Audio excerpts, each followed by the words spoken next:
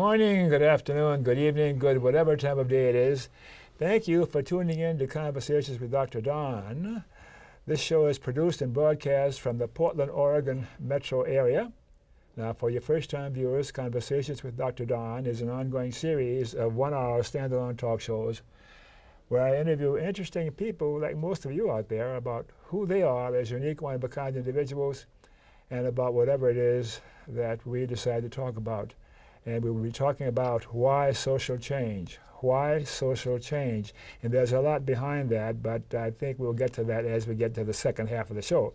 Because as you know, the first half of the show, first half, 30, 25 minutes, we talk about who Dr. Uphoff is, Eugene J. Uphoff, MD, medical doctor. Mm-hmm. And the second half of the show, or thereabouts, will be the topic of the show, why social change, and a whole bunch of other related questions that is going to show you how interesting Gene is. May I call you Gene? Absolutely. And I'm Don. And how are you feeling right now? Just absolutely fine. You're not nervous? Nope. Why is it I'm always nervous and my guests are never nervous? I don't have to plan the show. And we've sat across from each other before some time ago. Yes. When you were a guest. And I've seen you in other venues and other social gatherings, and we've had a few words then, but not as intimate as we're going to be tonight. That's fine. I love your tie. Thank you. A little flashy, but... Good, good. So let's get right into it then, and talk about who you are. And if I were to ask your best friend to, who is Gene, what would your best friend say? Gene is what? They would probably describe me as... Be your best friend. Speak in the first person. My best friend would say he's consistent, he's reliable, and dependable. That's a triple threat. Of sorts. Yeah, I think I got that from my parents. I grew up in Wisconsin in a small farming community. We had a 140-acre farm. My parents took to the farm mostly to escape World War II. My father was a conscientious objector, and rather than going into the Army, he agreed to take over the management of Fellowship Farm.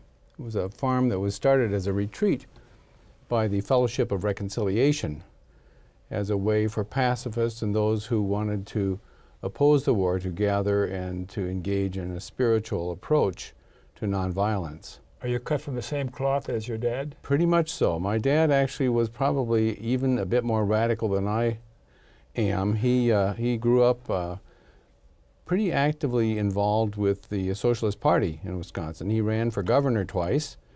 He actually ran against Joe McCarthy for the U.S. Senate. Of course, he lost, sad to say. Wow. That might have changed history somewhat. You're a name dropper. I love it. My mother ran for the Congress, also lost. None of them actually won elected office. As long as they ran. But socialists in Wisconsin actually had quite a period. Frank Zeidler was the mayor of Milwaukee, Wisconsin, for about 20 years. And he was one of the active socialists then. So I come by my radicalism pretty naturally.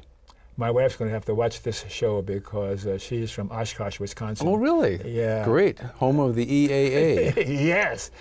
We've been back 3 times on that date when they're there that week. It's a great week. I've been there a couple of times myself. Oh, I have stories about that too. Yeah. I had a special pass because I knew somebody who was active. And I sat in the front row and watched the Corsairs flip and all that kind of crazy Amazing. stuff. Yeah. Amazing.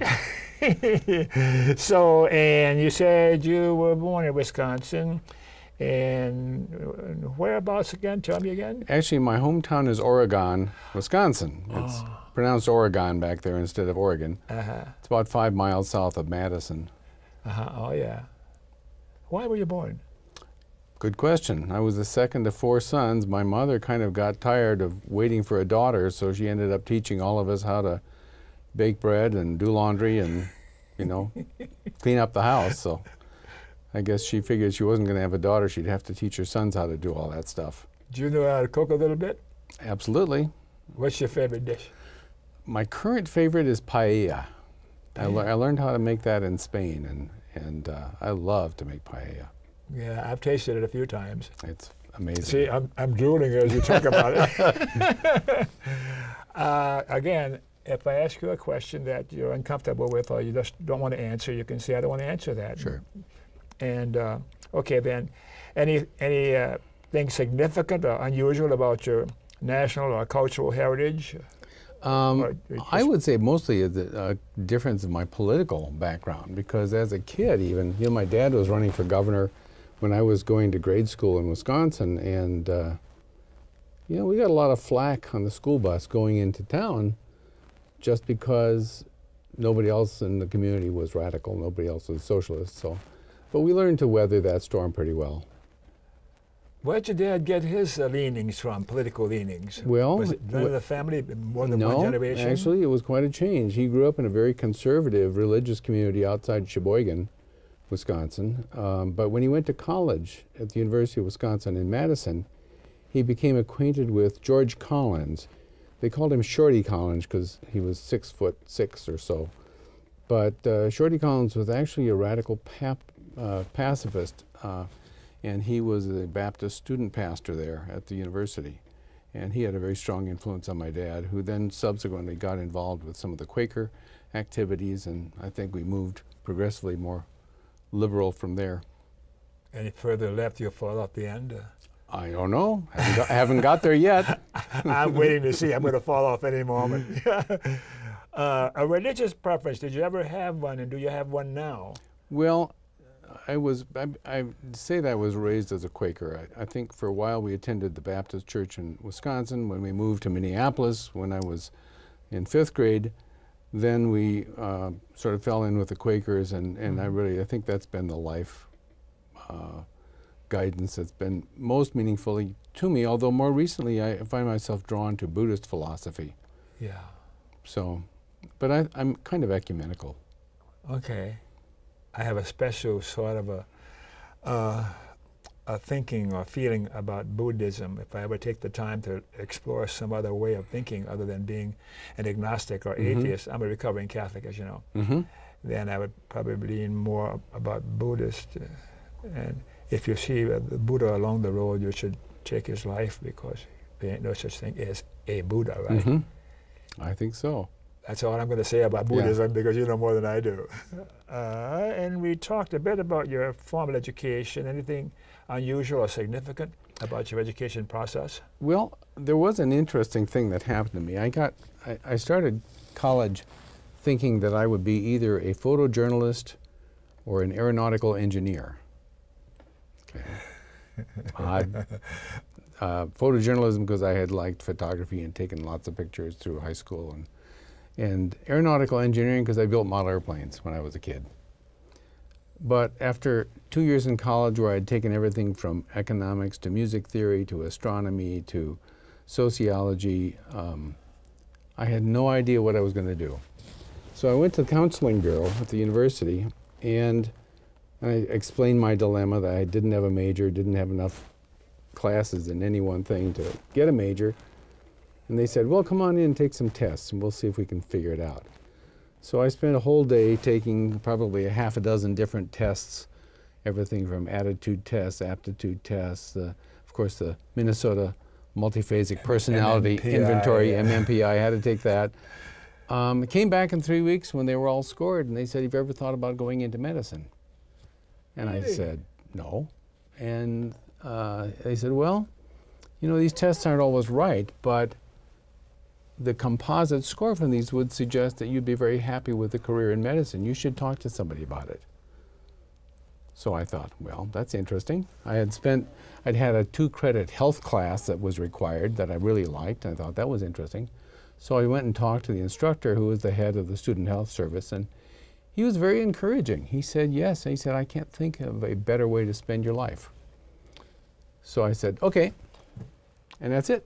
Next 2 years I went back and got biology and chemistry and organic chemistry and physics and all of the classes I had been avoiding like the plague for 2 years. Because you want to be a photojournalist. Because I wanted to be a photojournalist or something. And I got accepted to 2 medical schools, and I chose to go to Colorado and loved it. And an odd thing happened, and I'll explain this. I don't know for sure if it's real or not. But Please.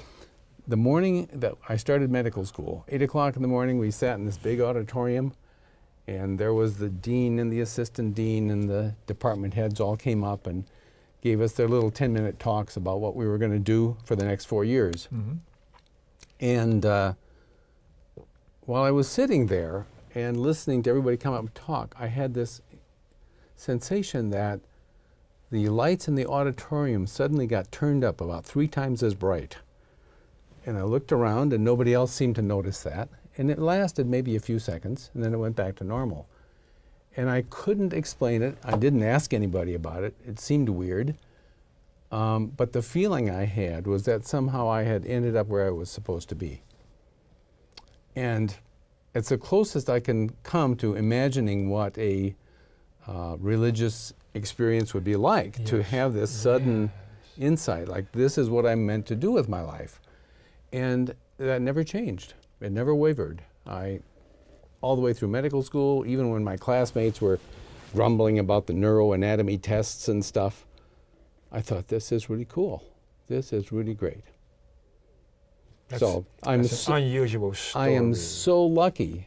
I can't imagine what my life would have been like had I not had those sequence of things that kind of pointed me in that direction and said, hey, dummy, go do this. Have you had any other similar experiences Never in your have. life? No. Remarkable. I've always enjoyed what I do. Mm-hmm. And how about your brothers? Well, I have an older brother who's a political scientist and has done a lot of work with basically agricultural development and rice culture in countries that depend on rice for growing, and has been very successful in promoting something called SRI, which is System of Rice Intensification.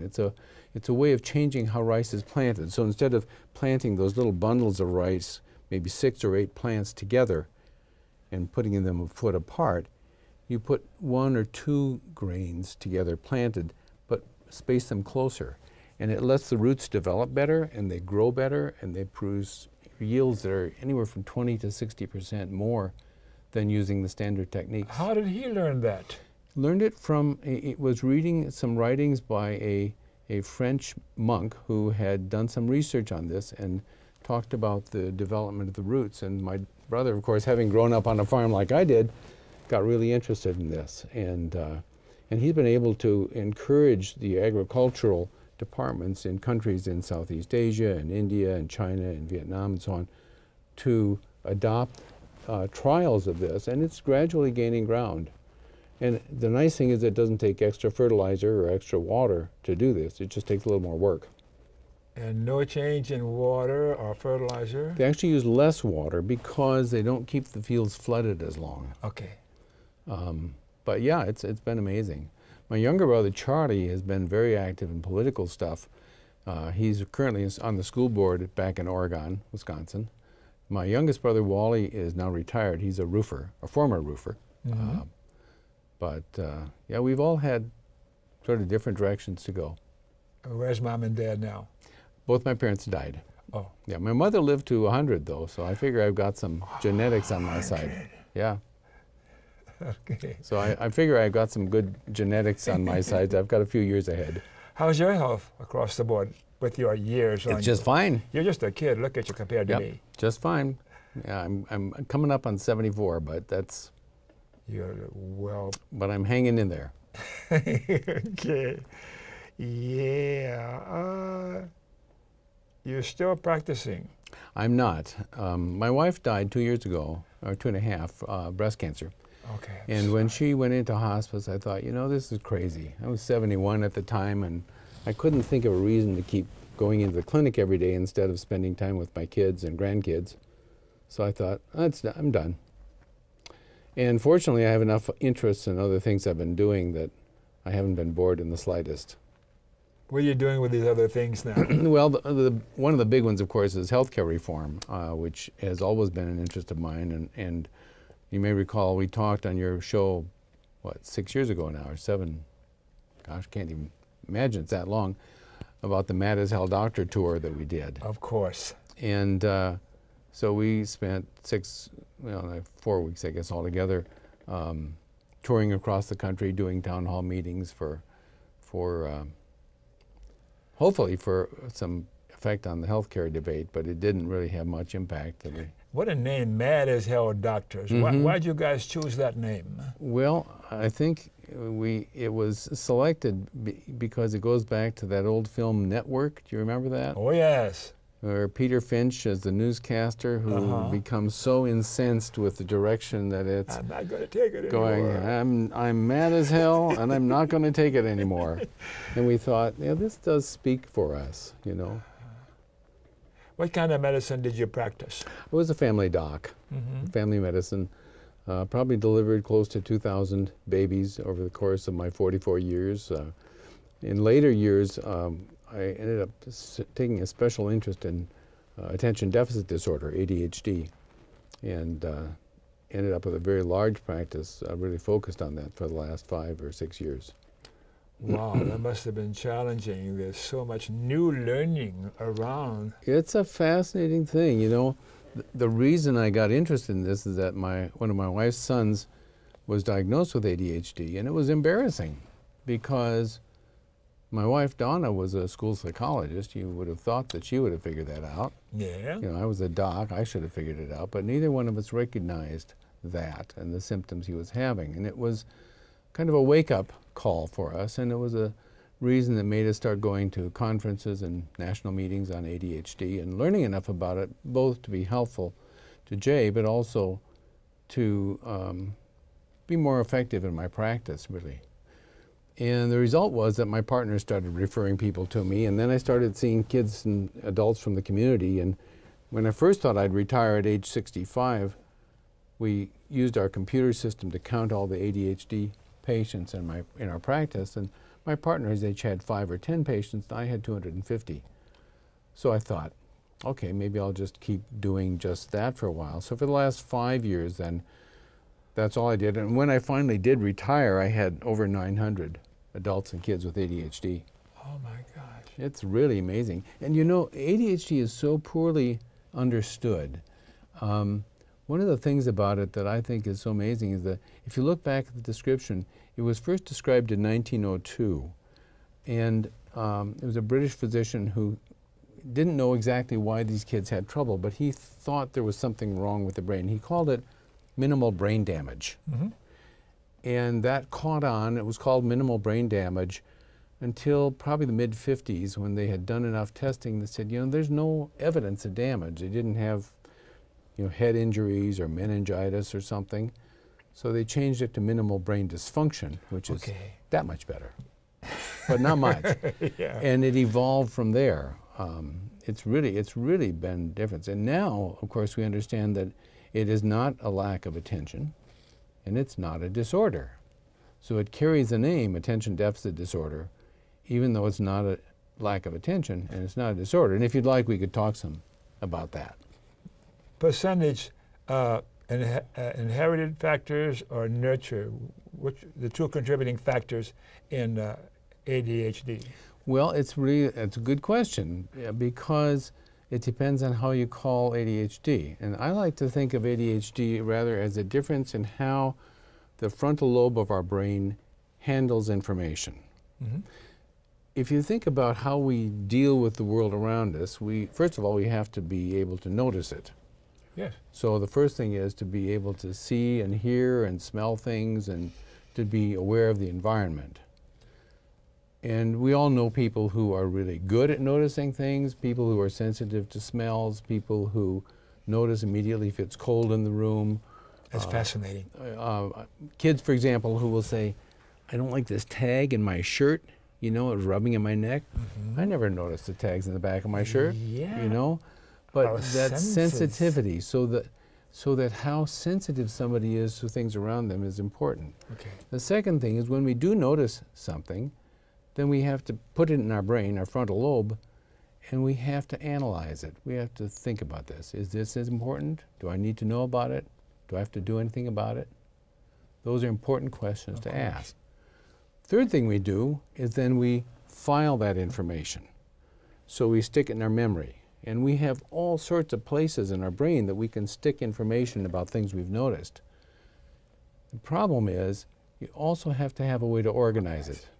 You have to have categories. Now, what we've learned is that people with ADHD tend to be very good at being aware of the environment and noticing things, but they tend to then spend proportionately less time using their frontal lobe activity to analyze it, to file it, to store it, to categorize it, to do the processing kind of stuff. And these things you're talking about now have been determined by testing and all the other. So what happens when we call it ADHD, what we're talking about is a set of behaviors, a set of ways that people act that can include procrastinating or being late for things and so forth, but they are better explained by looking at this issue of how we handle information. So for example, somebody with ADHD may be spending 90% of their time noticing things around them, being aware of things, and only 10% actually processing. If you go into a classroom, say you sit in the back of a 3rd grade class, and little Johnny up there in the 2nd row has ADHD. And so Johnny's sitting here trying to do a math paper, and he's writing down, and somebody drops a book on the floor behind him, and he turns around and looks to see whose book it is. And oh, you dropped your pencil too, pick that up. And so then the question is not, why did Johnny turn around and look? The real question is, why didn't everybody else turn around and look? And that's because they were spending 90% of their frontal lobe doing their math sheets. And that 10% of being aware of stuff around them wasn't enough to pull them off track. Whereas for Johnny, who spends 90% of his frontal lobe noticing his environment and actually having a surplus of attention, he's only got 10% on this math problem, and he immediately notices the book that gets dropped on the floor. I have some more questions, but I don't know, we need a few more hours to finish our show. Sure. So interesting. I never knew that. It's really easy. The one more thing I would add, though, just quickly, is that when we talk about kids with ADHD having trouble being late or not getting stuff done or not allowing enough time, it's because for you and I, we have a timeline in our brain from the past to the present and into the future. Sure. And we use that timeline to put information, things that happen, things we need to do tomorrow, and so on. Kids with ADHD, because they don't have this lot of time in the frontal lobe to organize things, they squeeze it down to just 2 times, now and not now. Okay, and the result is that if you say, come on, we've got to go someplace this afternoon, it's not now. You have to do your homework. Well, that's not now. And so it gets put off. Why do they think that way or not think that way? It's because their frontal lobe is spending all this time addressing the environment and things around them. They notice all these things that are happening. But what they don't do is then put it inside, process it, categorize it, and deal with it. Is that genetic? Something going well, on there's in a the strong lobe? genetic component. If you overall, the incidence of ADHD in kids in the grade school area runs between 5 and 8%. But if you look at the parents of a kid who has ADHD symptoms, 50% of the time at least one parent has it. Okay. So it runs in families very strongly. Well, if we keep going in the direction we're going with computers, we'll have answers for the rest of this story. It's fascinating. And one of the reasons I love doing this so much is I got to meet all these interesting, smart people who couldn't figure out why it's so darn hard to do the stuff that everybody else seems to think is easy. I mean, stuff that's easy for me is very difficult for somebody with ADHD. On the other hand, I would be the first one to admit that I'm lousy at noticing things. You know, somebody comes home with a new haircut or a new shirt, or I don't notice. I'm totally oblivious to things like that. But I'm really good at processing. I can stick stuff in my brain and it stays there a long time. I'm trying to make some sort of a connection with a personality or a way of thinking, like Jonas Salk, one of those people who worked in isolation for the most part and found a lot of satisfaction in that. And people who have a sort of an average or a normal sense of registering what's going on, their attention is normal, and those who have the kinds of difficulties you're dealing with in your practice. I think one of the problems that we ran into when we started thinking about ADD, back from the days when they used to call it minimal brain damage, was the assumption that somehow these kids are not as smart. And intelligence or intellect is a different thing than attentiveness or processing. It's true there's some overlap, and it's it's difficult for kids with ADHD to perform well in a school setting because they're often so distractible, or they can't find connections between things that make it sensible or make it reasonable, so they don't commit it to memory as easily. But if you look at these kids, you know, if I get lost up in the mountains someplace, I want to be with somebody who has ADHD. Because then we'll find our way out. Interesting. I'm sure you've got some interesting stories which we can go into, Yeah. but we need to keep going to be sure we cover some other stuff that we plan Be happy to cover.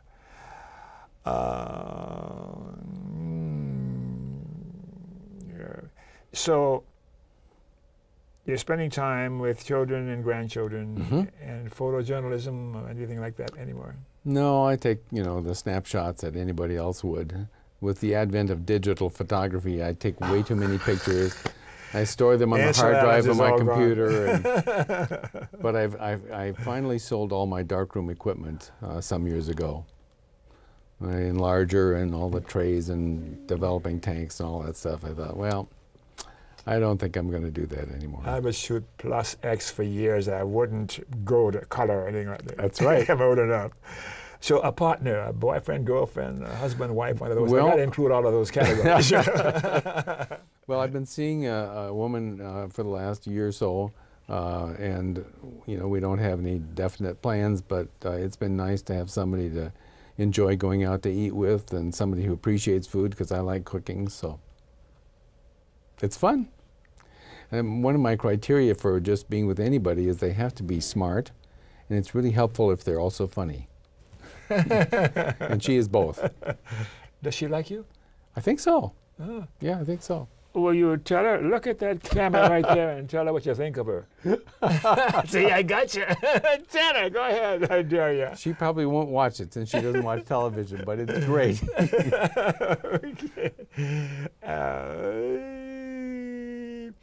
You know, we talked for a second about your political persuasion. You're on the left, and so am I. And memberships in political or social or civic organizations, that's worth mentioning right now. I'm an ACLU member for all my life, and a few other organizations with similar interests. So anything come to mind for you? Well, I'm trying to think if I still have memberships per se. I'm a member, of course, of the Physicians for Social Responsibility. Yes. And also the Physicians for a National Health Program. Those have been big, very important groups for me, because I think PSR has been working for years now to try to address the whole rise of militarism. And and that, you know, ultimately, if there is something that will doom the human race, it's the inability to seek peaceful solutions for problems. The thing about PSR is that they began really as a protest, kind of like the campaign for nuclear disarmament in England did, but they have moved now to dealing with things like environmental protection as well. PNHP, Physicians for National Health Program, though, has been advocating for universal health care for people in this country for over 20 years now. And I think we'll continue to do so until we finally get it. And I'm pretty optimistic that we will ultimately have a single universal health care insurance plan for everybody in the country sometime, because we can't afford to continue, as we're doing, spending 20% of our gross domestic product on health services, where $400 billion a year of that is going to overhead, marketing, claims denial, and so on, and still doesn't cover everybody. Will we live long enough to see what you're talking about? I'm not sure. I'm not holding my breath, but I'm not giving up either. I'm holding. Yeah. Okay, last question for this part of the show. Do you have any heroes, people from the past, or even alive today, that you particularly admire or admired or look up to? Any names? Many. I think Mulford Sibley, who was a professor of political science when I was in college, comes to mind. He was a radical. He was also a pacifist and socialist, and excellent. I think my parents are people learned a lot from, and I continue to respect and be guided by their philosophy. My mother, for example, always told us as kids growing up that we should leave the world a better place than what we found it. And I think that could apply to anybody. Try to leave it a better place. So you kind of look up to her a bit. Yeah. Yep. All right. Yeah, she did. She was a good model, even if she didn't get elected to Congress. So let's take a break and then come back and talk about the subject of the show. Mr. Director, can we take a break now and put up some stuff to occupy for a few minutes?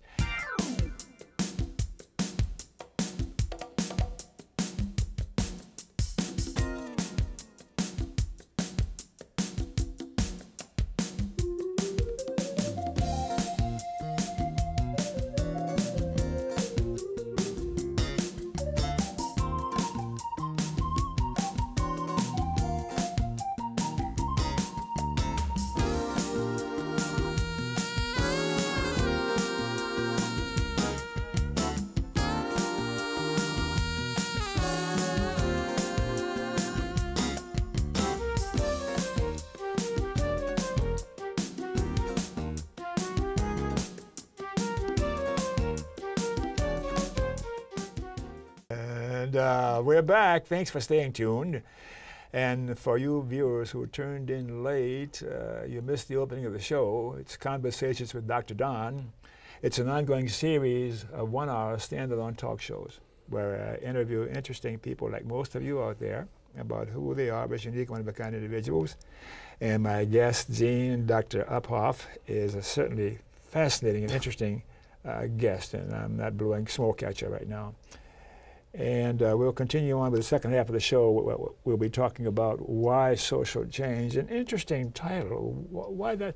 What do you mean social change? What does that mean? Well, I'm going to toss that back to you because I'm not sure. When you asked me to comment on that, I thought, well, I'd like to find out more what you mean about social change. Social change is inevitable if societies change. The question then is, can we guide it or shape it? And for me, that's taken the form of being active when I was in high school and college in the peace movement. Peace movement, and then in the civil rights movement. So I've been active on picket lines and protesting the war in Vietnam and so on. I spent time in jail in Mississippi as a freedom rider back in the 60s. So those are things that help to push towards social change. But I think, for me at least, social change is going to happen whether it's good or bad. The real question is, what do we want our society to look like? And how can we make it move toward that direction? Well, the implication then when you say social change is that you're thinking about positive or social change toward the better. Hopefully, yeah. So, if you are campaigning for Donald Trump, would you say that you're for positive social change? Well, I can't even imagine putting those things in the same sentence. ADHD. I have a kind of a similar blockage, I think. Maybe you want to say a few more words about your activities in that period of time when you were the Freedom Riders. Well, when I was in college, in my first year, I was an 18-year-old and then subsequently 19-year-old student, first year. I was active in a group that we had at the University of Minnesota called Students for Integration. And we had contact with the Student Nonviolent Coordinating Committee, which had organized and really supported the sit-ins the previous year down in Nashville. SNCC, huh? Yeah. And then also we had had speakers from the Congress of Racial Equality, CORE, that came and talked to us.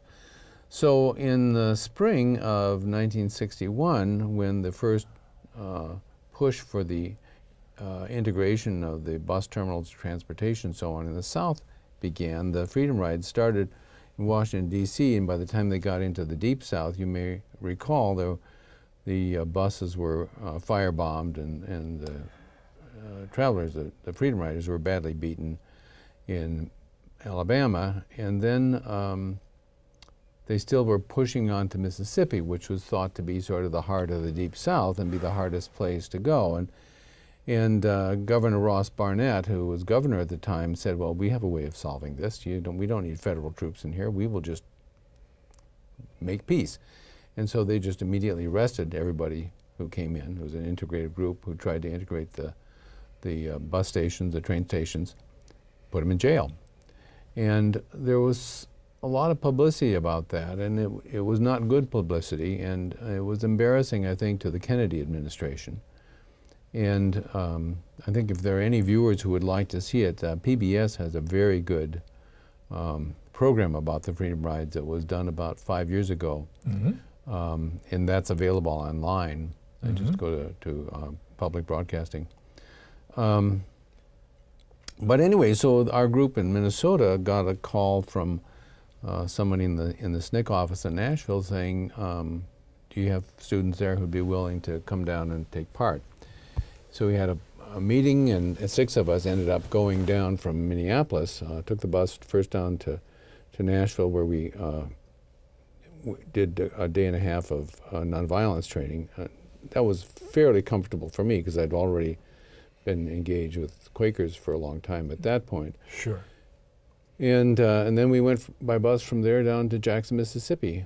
And it was kind of weird because we'd stop at these little towns along the way, and there would always be a sheriff's group or some officers out there, and they'd be pointing, at the bus and saying, there's one, you can tell them. You can always spot them, And when we crossed the state line into Mississippi, I remember seeing this huge billboard that was sort of white and purple and pink and so on, and it had a Confederate colonel on it, Confederate flag, a bunch of magnolia blossoms, and it said, "Welcome to Mississippi, June is Hospitality Month." What I didn't know was their interpretation was that we'd get to spend 6 weeks in jail, free. And you did? And we did, yeah. Oh my gosh. We were sentenced to actually 4 months in jail and a $200 fine, which is the maximum penalty for the breach of the peace misdemeanor charge that we were charged with. Our trial that we had lasted only 4 minutes. Oh, good justice. Straightforward, just boom, done. But we then filed an appeal of that at the 40th day, because under Mississippi law at that time, if you stayed in jail longer than 40 days under any charge, you lost your right to appeal. And the reason for appealing, of course, was so that this could go, if necessary, to the Supreme Court to actually get it taken care of. So it finally got resolved in the fall of that year after over 400 people had been arrested in Jackson. We had tried to fill the jails in Jackson, figuring that the Hinds County Jail there can only hold so many people, Yeah. But they worked out a good deal with the state penitentiary up at Parchman. Parchment. So at Parchman Farm. So they then trucked us up to the state penitentiary at Parchman. And leased part of the maximum security and then the first offenders unit that they put Freedom Riders in order to relieve some of the pressure on the Hinds County Jail. But ultimately what happened was it was not, the desegregation was accomplished, but not under civil rights. The Civil Rights Act, which was done by Johnson, really carried more weight. But what happened was, after a lot of negotiation with Bobby Kennedy, who was Attorney General at the time, it was determined that segregation in interstate commerce was a violation of the Constitution's right to of the federal government to regulate interstate commerce. And so the desegregation was ordered by putting pressure on the companies, the Trailways and Greyhound bus companies and so on, saying you cannot operate in interstate commerce if you have segregated facilities. Not that it's equal rights. We're not talking about, civil rights stuff. You got there, but through a side door. It was a side door. I mean, it did accomplish that, but I thought, a little sneaky. So it took the civil rights bill to actually. How'd you feel about your activities during this period and being in jail and the penitentiary and all that? It was normal. It's a normal thing to do. I mean, for me. The stuff you got from your parents and things all around you. Yeah, I mean, I think there was no question that made you be the kind of human being that you are. We better get going here because time's going by, and we've got to talk about our subject, right? Go for it. If universal health care is so great, why don't we have it now? Why don't we have universal health care in America today? That's a long discussion, but I can try to shorten it down a little bit. Please.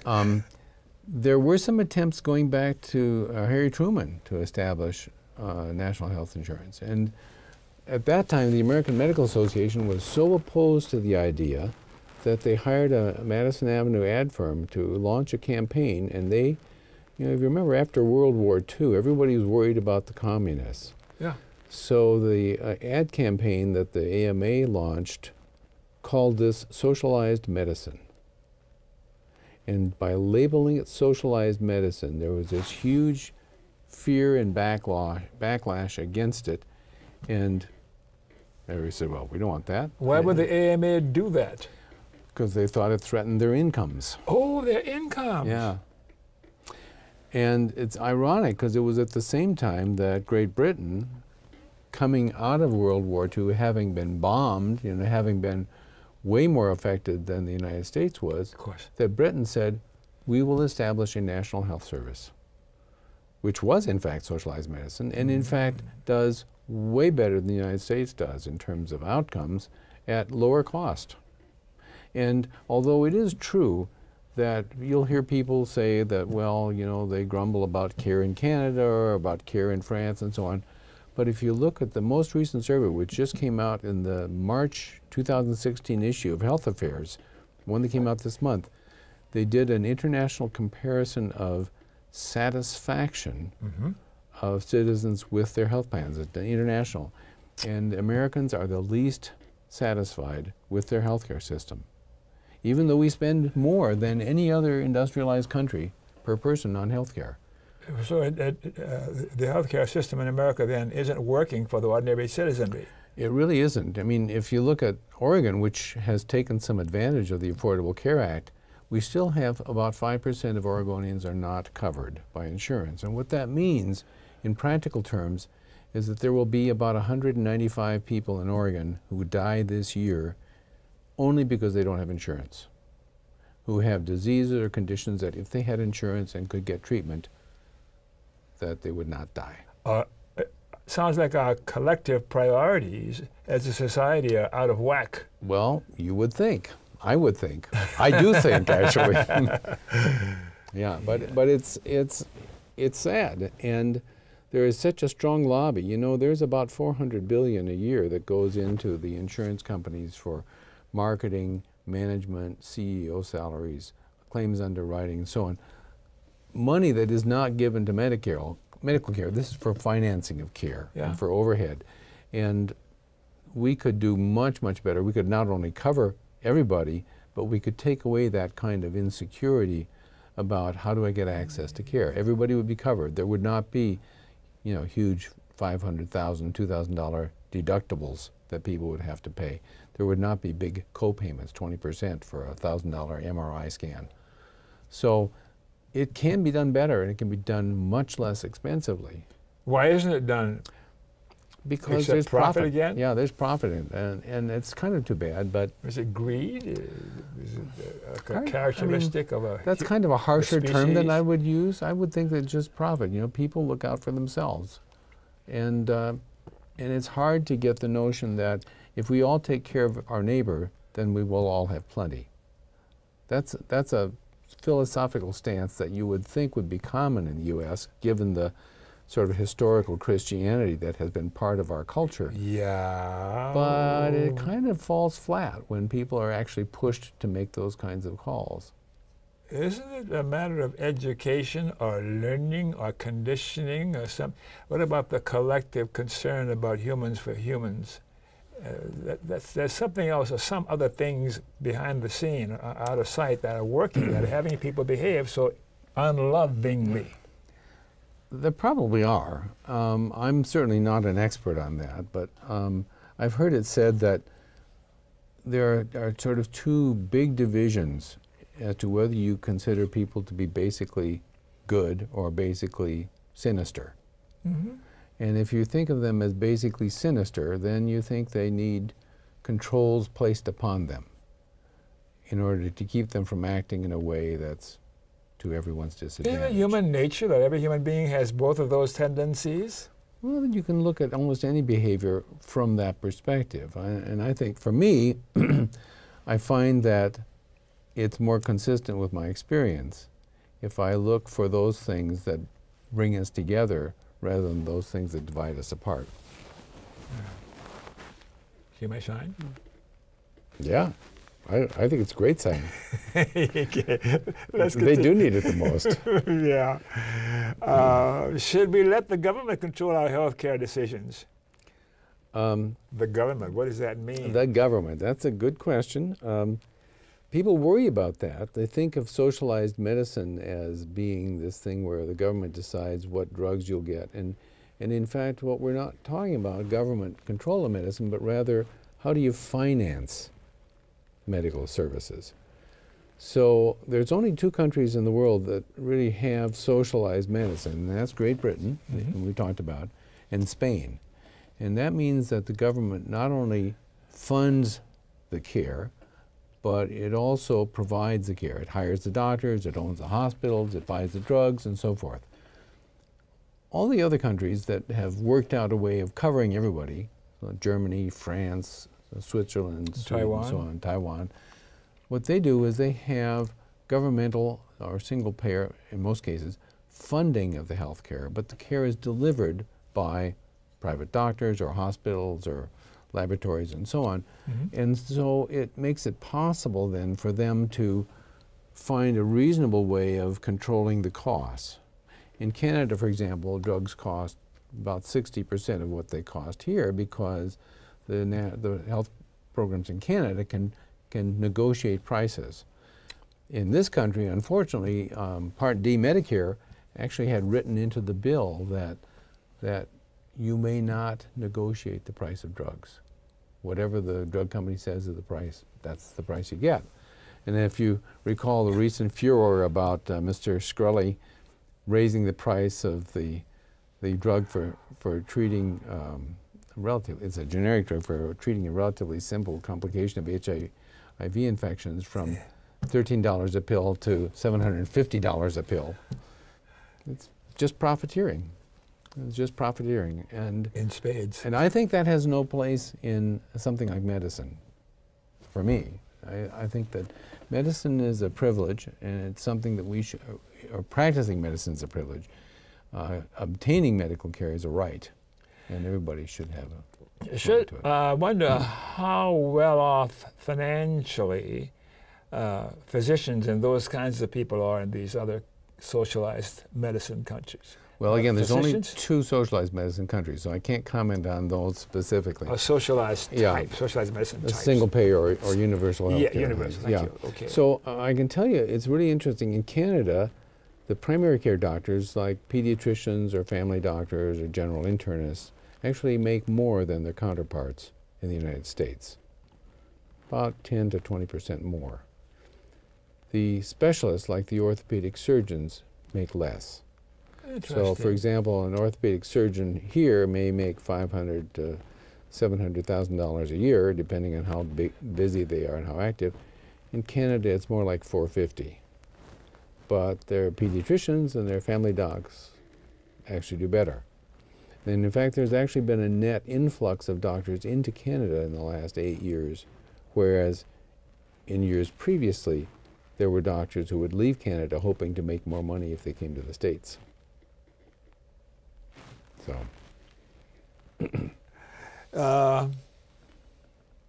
Aren't private companies more efficient than the government? Again, the government, that leaves a question in my mind. What do you mean by the government? If you've got a government that's run by the Republican Congress right now, that's the government. But their behavior is They're less than efficient. They are less than efficient. Yeah. Yeah. Well, you know, there's this myth about government inefficiency or waste or fraud. And I say it's a myth not because it doesn't happen, because we all know that it does. There are misadventures in how money is allocated and spent. in every government in the world, some worse than others. The difference, however, is that it also happens in private industry, but we don't hear about it because while government mistakes are public record, and so we all hear about them, private industry mistakes are proprietary and they're hidden away and we don't ever get to see them. But if you talk to insiders, people in private industry who in fact know what's going on, they will tell you how much money. For example, it's not widely known, but pharmaceutical companies spend more on marketing and advertising than they do on research and development or on drug production.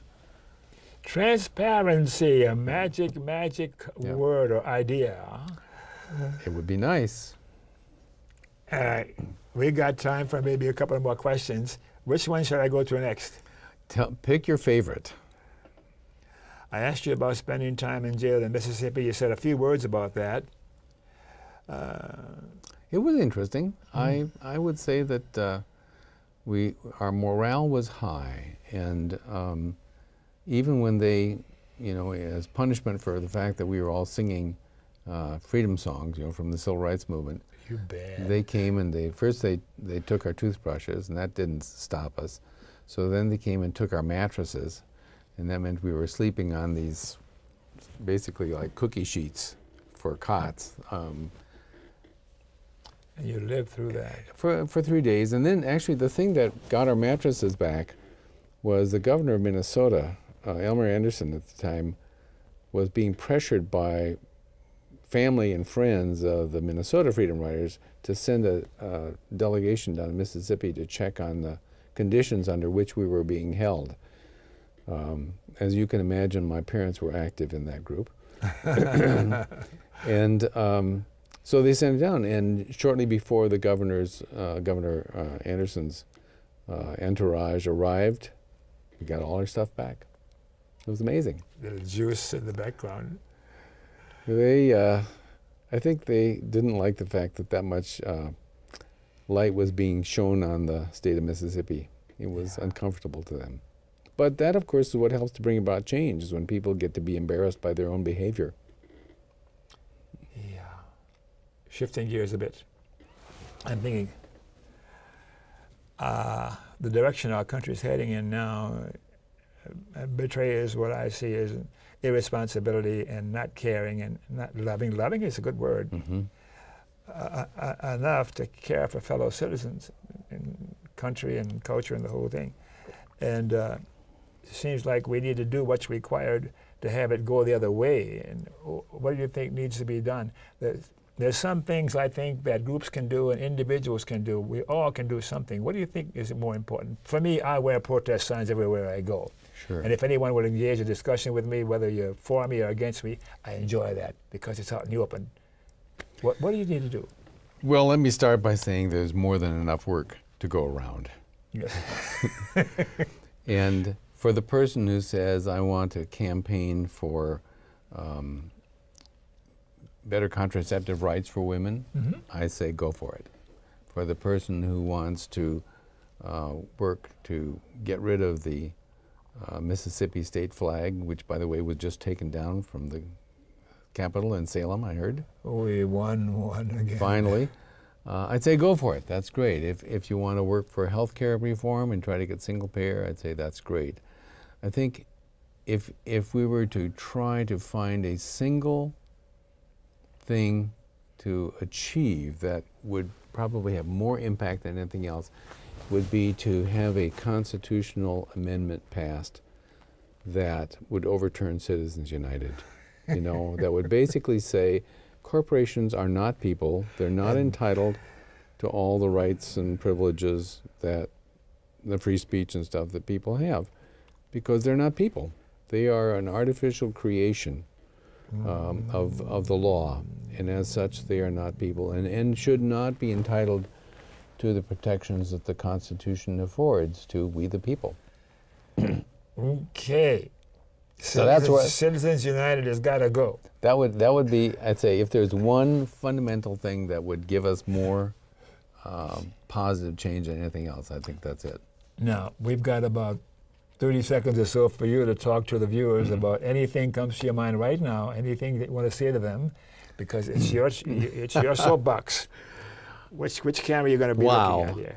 I don't have a soapbox. I tend not to do that. I guess that's why I'm not in politics. I love soapboxes. But So the thing go that ahead. has been most persuasive to me over the years is that we need to treat each other pretty gently, and to assume that when we see something bad happening, that oftentimes it's a result of ignorance or not understanding things rather than pure malice. And incompetence and ignorance tend to go a long way to explaining kinds of the things that we struggle with in this world. And I think we need to do what's required to do something about ignorance. There's a whole discussion that goes on that subject that we can spend a couple of hours with. So it looks like we better sign off and have a couple of public service announcements before the director yells at me.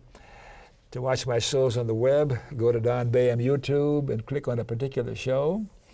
And the next PSA is about the ACLU, the American Civil Liberties Union. Good. I've been a member of the ACLU for 400 years. Oh, no, it feels like it. It's a wonderful organization. Go there and learn. And to have my shows broadcast on other stations, ask your local public access station to go to www.pegmedia.org, and they will tell you how to get my shows shipped to their studios and broadcast in that local area. Okay, the end corporate personhood, go to move-to-amend.org. Great.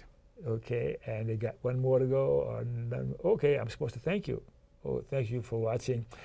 And I hope you had as good a time watching us talk as I enjoyed Jane, and because of how you are personally and what you're about in your life. And thank you so much for coming on. It's a pleasure to be here. Thanks so much. You betcha.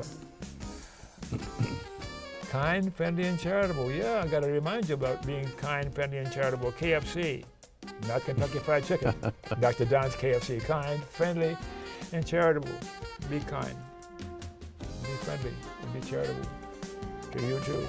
That's a great idea. You too. And you too, nurse. And you too, Roger. And anybody else who looks like they could use some stroking, them too. So.